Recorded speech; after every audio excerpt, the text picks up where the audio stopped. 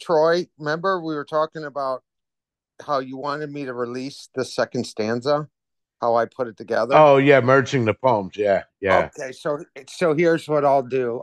I'm going to read it all, and you guys can figure out what you think because sometimes two heads are better than one. Okay. Yeah, I'll be right I back. By the way, I've heard it. I'll be listening, but I'll be right back. Yeah. So I'm just going to say this one time. I might say it again tonight on Streets if anybody misses it or anything. So this is a poem, and I'm not changing the poem at all. So this is what I finally came up with. Now, do I have the answer? Maybe. But so here I go. Today I looked up in the sky as I've gone alone in there and saw a sparrow on a fly.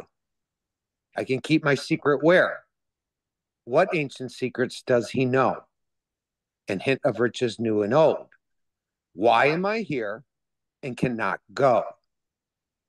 Second stanza. Today I looked up in the sky, begin it where warm waters halt, and saw a raven flying by. Not far, but too far to walk. He seemed so focused on his way, put in below the home of brown. So tell me now why I must stay. Stanza 3.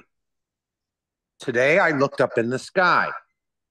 From there, it's no place for the meek, and saw my shadow floating by. The end is ever drawing nigh.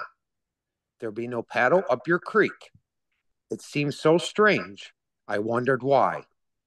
Just heavy loads and water high. And now it's gone, but where am I? And then the last one. Today I looked up in the sky.